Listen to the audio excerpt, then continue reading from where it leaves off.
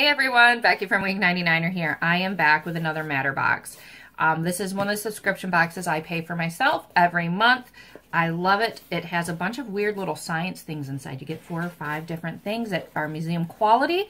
And what they want you to do is kind of explore the world around you. So in the past, we've gotten $10 billion bills from Zimbabwe. We've gotten dead seawater. And we get a lot of really kind of cool stuff in here. Now this box is $40 a month, but the items inside are kind of really unique and it's not something you would find elsewhere. So this is why I continue to get this one. It's always interesting and intriguing to see what we get in it every month. So immediately when you open the box, we do have little cards telling us everything in here. I don't usually like to read those right off the bat, just to see what's in here, and I like to kind of explore it. There is always usually one item on top. Sometimes it needs explanation. This time it is a Windbag. So apparently this bag is Bernoulli's principle, while others...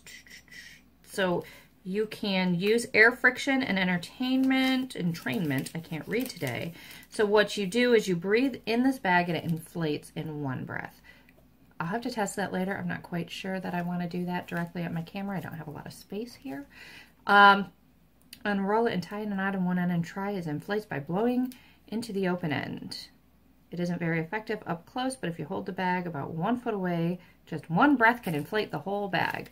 So we'll try this out, but not right now. So I'm going to probably give this to my nephew to try because, you know, kids are full of energy and air. So, and see what else is in here. So this is really interesting. This is what is in the box this month. What else do we have? We have some red Argonite. It's a biogenic mineral. We have cats destroying the office as usual. So Argonite is a crystalline mineral that is formed through biological and physical process. Biologically, it's formed by deposits in marine environments and can even form the endoskeletons of some corals. So look how kind of cool that is. I wonder if I can get this to focus a little better. No, probably not. So we have this. That is really cool. If you like stones and you like rocks, this is really neat. Use in aquariums to replace reef conditions and maintain a natural pH level. So we don't have any aquariums in the house. I'd be afraid that they would not survive with these 2 cats. But my sister does. So we'll see if this is something she'd be interested in. Otherwise, it's just pretty to display. So we'll see. Okay, so what else do we have? We have a fish fossil. So the fish fossil is from the Eocene period, from about 48 to 53 million years ago. Fish are difficult to fossilize due to their soft bodies, bones, and the fact their bodies decompose in water if they are not eaten by other animals. However, thanks to unusual ideal preservation conditions of where this fish died, modern-day Green River, Wyoming, so not very far away, humans have discovered a great collection of fish fossils. The basin here, which has low oxygen levels, exhibits very minimal bacterial growth, which delayed decomposition. So look how cool that is. You can actually kind of see the fishy in here. Not a very big fish. Probably holding it upside down the whole time there. Now you can actually see a fish. So that one is cool.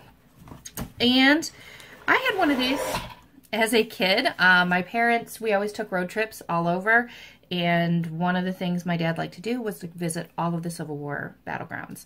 So we actually have a Civil War bullet. I don't know where the one from when I was a kid went. It's probably in a box somewhere in the basement, just like everything else. So this is a lead conical bullet with 3 exterior grooves and a hollow base.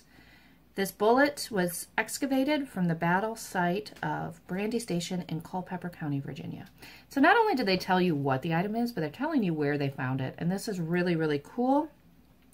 It says this bullet was an innovation that brought about the widespread use of rifle rather than the musket. So, and it does show, reminder that scientific innovations aren't always made with the best intentions. You know, it does have that little macabre bit that this was probably used to kill somebody, but it is a piece of our history. So we'll put that there. It's a neat little bullet. And the last item is titanium. They actually sent us some titanium, in which this is cool. It's not very heavy. So we have a titanium coin, and my hand is shaking today. It's probably my coffee hasn't kicked in. So titanium coin, and it's actually relatively thick. And sorry if you see the cats jumping back there. So on the front, I like the fact that it actually has like the scientific, the periodic table number and all of that on there. So it's a metal element that is lightweight, corrosion resistant, and strong as steel, although much more expensive. These properties make it perfect for aircraft, ships, and spacecraft parts. So that's really, really kind of neat. So add to our element collection, 95% of the titanium ore is used as titanium dioxide as white pigment in paint. And since we spent so many years in design school and art classes, we probably have quite a bit of this in the basement too. So it's non-toxic, biocompatible, and used as medical instruments and implants. So if you're like me and have surgery and a screw in your body somewhere, you probably have this in your body as well. So this is this month's Matter box. Again, it's $40 a month plus shipping, so I think it ends up being like $43.